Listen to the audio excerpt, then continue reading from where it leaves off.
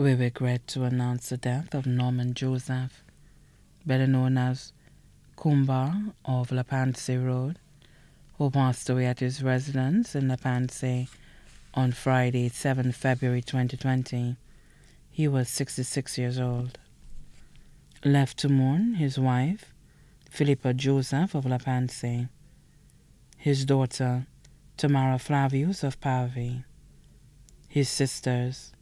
Marlene Joseph of Brooklyn, New York, Thelma Jabatis of the Vendors Arcade, his brothers, Anthony Joseph, better known as Skipper or Tony, Nicholas Alexander, better known as Collins or Rath, bus driver on the Leclerc stand, Patrick Alexander of Pavie, one grandson, Kyle Samuel of Camille Henry Memorial School, his nieces, Kathy and Sabina Joseph of New York, Angela, Princess Veronica, Crystal, and Zanuck, his nephews, Stanislas Sylvester of Barbados, Elvis Joseph of Massey Mega, Alan, Marvin, Benes, and Miguel, Jed and Fabian Alexander, Leslie Joseph, better known as Jr., sisters-in-law, Lucelta Comabat, Patsy Dosterly, Maria Dosterly, Miss Rose, Laura Edmond, brothers-in-law, B. Ellis Dosterly, better known as Cowboy, Black Dosterly,